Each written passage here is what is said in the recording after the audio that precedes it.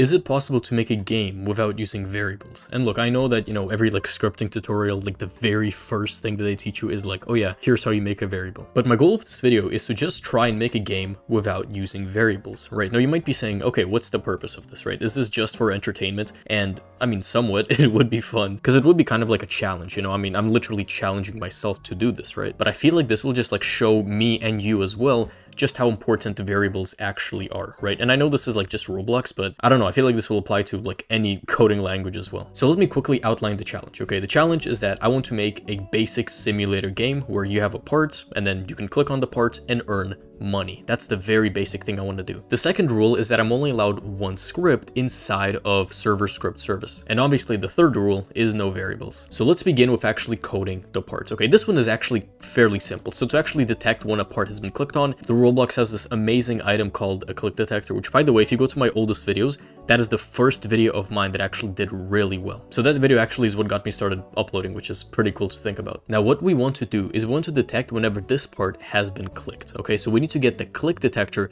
that's inside of the part, right? And the part is inside of the workspace, right? So we can say workspace dot part, right? Like so, not parent, part, click detector, and then we'll just say mouse click, like so, and we'll connect it to a function which will give us the player who clicked. Now, the issue here is that this is technically a variable, okay? Because I can name this whatever I want, and it holds a certain value. It's a word that holds a value, making it a variable, right? However, this gets an exception as technically, by definition, Roblox calls it a parameter and not a variable. And also because the only other way for us to like circumvent this is to not make a new function, it's to make another function and then connect it here, which technically won't make us use the variable. But the issue here is that in order to use a function that we, you know, defined earlier, we have to turn it into a variable, right? We have to make a variable equal to that function. So again, that's against the rules. So now the very next thing is we want to give the player, who we have right here, some cash. And this is where it gets a little tricky, okay? So whenever the player joins the game, what I want to do is I want to give the player an actual cash value, right? Do you know how like in Roblox games, they have these like, you know, like leaderboards where you can see the player's name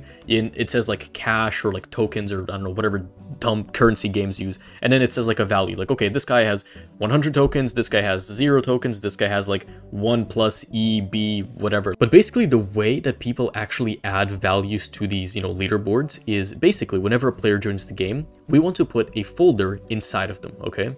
Like this, a folder. And that folder has to be named in all lowercase leader stats, like so. And then if you want to add a value inside of this folder, you can just put like an int value. But the issue here is that we can't really do this in the game. We have to do this in an actual script, okay? So we can say game.players, player added. So whenever a new player joins the game, we'll connect that to a function, which will give us the player who joined the game. And just by the way, in case you're wondering why there's like 2 players here, so you know why we have 2, you know, parameters that are the same name, it's because this player is only accessible inside of this function, right? If I try to get the player anywhere else, it wouldn't work, right? So it doesn't recognize the player outside of this function. So these 2 players are reserved to their own function, which is why we can have them named the same thing. Okay, and so what I'm about to do, please never do this, okay? Usually what you could do is you could just say, you know, local folder, and you could just make an instance.new folder and then you could assign it to the player, right?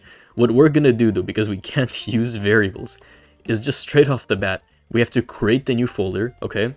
We will put it inside of the player, and then we have to set its name to be equal to leader stats, like so. And then we do the same thing with a cache, right? So we say instance.new, we add the int value, right? Look at that, we aren't able to actually put it inside of this leader stats folder because we don't have a variable for it. Okay, here's how we're going to circumvent this issue, okay? Inside of replicated storage, okay? What I'm gonna do is I'm gonna add a folder called leader stats, okay? And then inside of this replicated storage, I'm going to add inside of the leader stats, I'll add an int value, okay? I'll call it cache, and the value can be 0. Okay, so we're gonna have a leader stats folder ready inside of replicated storage. And so from here, okay, let's try this. Let's try cloning this folder and then assigning its parent to be the player all at the same time. And I'll be completely honest, bro, I don't know if this is actually gonna work. Like, honestly, I have no idea. We can clone it, .parent, and we'll make that equal to the player, which the window guys are going at it. I'm not sure if you can hear, but like, it's really loud. And so let's actually see if this works, okay? So if I join the game, that's so cool. Yeah, so in case you never knew, you actually can clone and then set the parent of something all in one line. I'll be honest, I actually wasn't too sure if this would work, but the fact that it does is very interesting. And so now finally that we have the actual cache inside of the player, what we'll do is whenever a player clicks the click detector, what we need to do is we need to get this cache, okay? So we need to say player, okay, dots, and then we need to get leader stats, like so, and then we need to say dots cache dot value plus equals 1, okay? And so now whenever I play the game, and so we find the part and I click on it, there we go. My cache is now increasing. And yeah, so because that actually took quicker than I expected, I want to show you one main thing that you just aren't able to do without using variables. So you know how we're using events here. What we're doing here is we're basically making a connection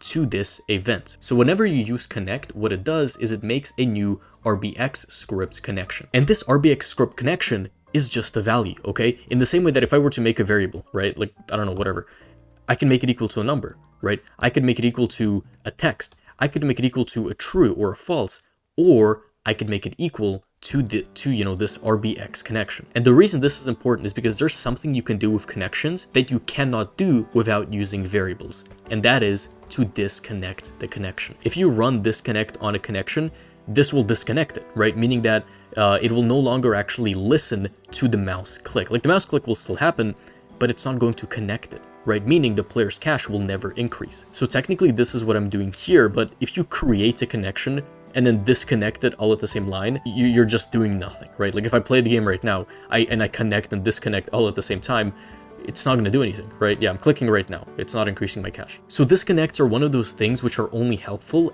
after something actually happens, because you don't want to connect and disconnect at the same time. That just nils the connection, right? You want the connection to work for a bit, and then when something happens, then you disconnect it, right? So the way this works is you say local connection, so you have to make a variable. And so this is very important. You have to make the variable first and just have it equal to nothing, right? And then you set the variable equal to this connection. So then you say, you know, your variable name is equal to this, right? And it's only after that then you can actually take this variable and then, you know, call disconnect on it.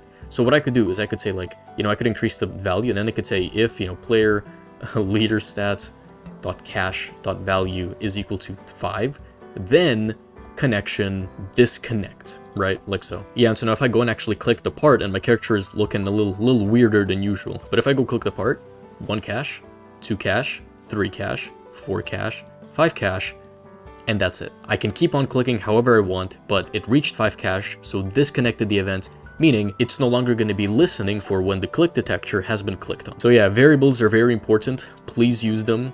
Quick plug, I have an amazing life-changing course in the pinned comment, so do check that out. And as always, we are back to basics. Thank you for watching.